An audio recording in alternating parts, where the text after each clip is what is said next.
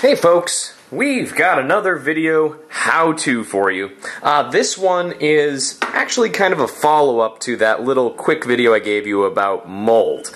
As you can see, this, hopefully that'll focus in, is a container, an old container, as it used to be packaged, for the Hookah Jamil traditional Jirac.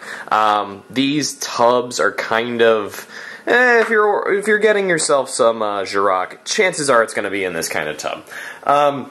They don't seal very well. They don't really preserve things super well. So, I mean, as I've expressed before, you want to store this stuff in the fridge to try and prevent mold. But something else you can do is to kind of try and prevent air exposure. Now, hopefully you'll be able to see this, but what I do is I use my oyster fork to cram everything kind of into a uniform layer.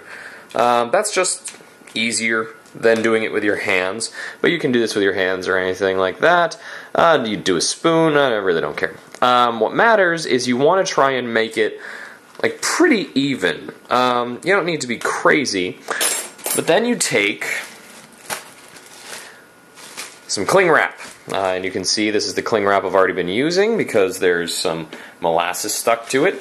You place that over your tobacco and then press it down and into the container using your thumbs or fingers, similarly to how you would use them when packing a Tangiers bowl with Tangiers tobacco super dense. You're trying to get rid of any air in there. Try and reduce air contact as much as you can because mold needs air to grow. Now, once you've done this, and that's pretty good, I mean, you don't have to go completely crazy on it, but you can see it's pretty much a complete seal. That works really well because Jirac is so sticky, this stuff isn't going to go anywhere. And that makes this really pretty much mold proof so long as you're keeping it in the fridge. I then usually either tuck in the pieces or let them hang out the side, but that's about it. And this will keep really well. It's really simple, it's really quick, and it saves you a lot of time and frankly a lot of money when it comes to replacing tobacco that's gone moldy, which I have done way too many times. The same thing can be done with things like Desimurli or Nakhla Zaghloul or Kanal Khalili, things like that. Anything that has a mold risk, this is a really good technique to use.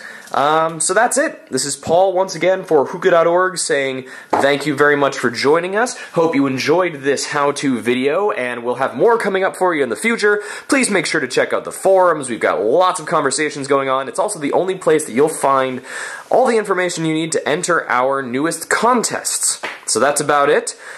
Make sure to go down below, like and subscribe, give us a thumbs up, and happy smoking.